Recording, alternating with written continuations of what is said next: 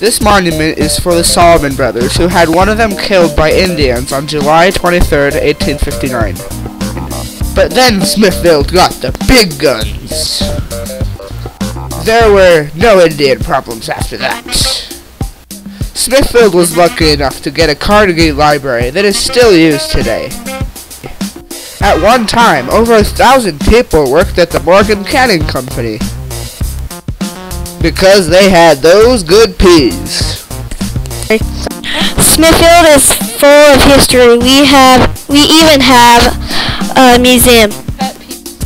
This bank was once an electric train depot. From the first fire hose to the old fire station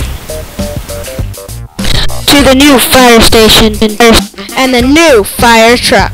There are a lot of familiar names buried in Smithfield, like Gosner.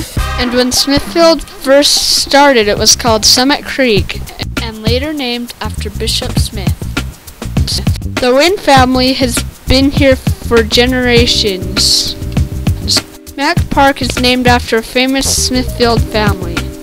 But the most famous person buried here is Abraham Lincoln! And now we are...